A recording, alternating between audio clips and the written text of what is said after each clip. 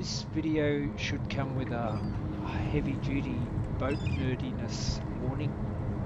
It's basically outlining the setup of the Dodger that I recently put together for my CLC Skerry. The reason I've done this video is in response to a request from one of the YouTube viewers, Rob Kunzig, who asked if I could include the setup of the Dodger in a future video. So Rob, I hope this is helpful for you. The Dodger runs over a simple frame, which is basically a curved beam, which is just a couple of bits of ply laminated together, and another beam which runs from the bow back to the curved beam. The cat showed me why I needed that central beam.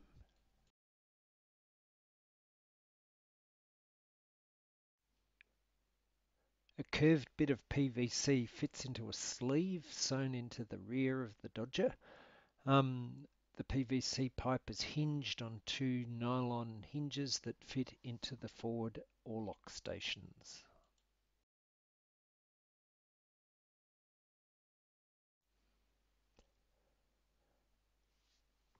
A length of bungee cord is sewn into a hem around the perimeter of the Dodger. The bungee cord has a loop on each end which fits into a hook screwed under the gunnel of the boat.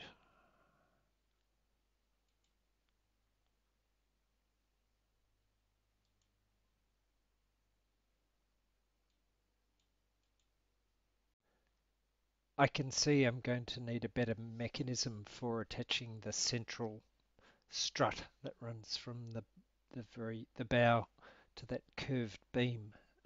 It's fallen off, so I'll have to fix that the next iteration.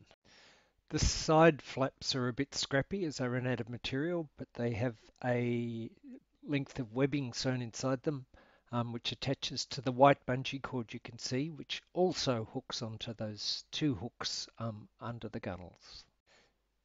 In my polytarp prototype, I found that the bungee cord was insufficient to hold the side of the Dodger down when there was any sort of wind or wave action. So I've put three turnbuckle fasteners on each side, which so far is so good. I might have to increase the number of turnbuckle fasteners, but they're pretty nifty things. They're way better than snap fasteners in my experience.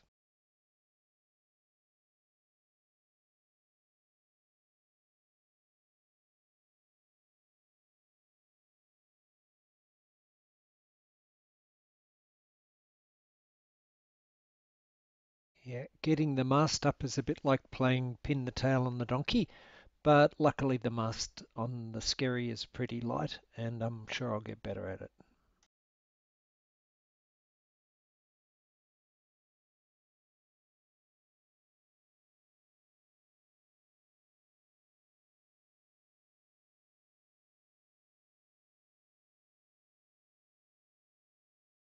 So there you go. It takes about 4 minutes or less to set up, less when you're not filming.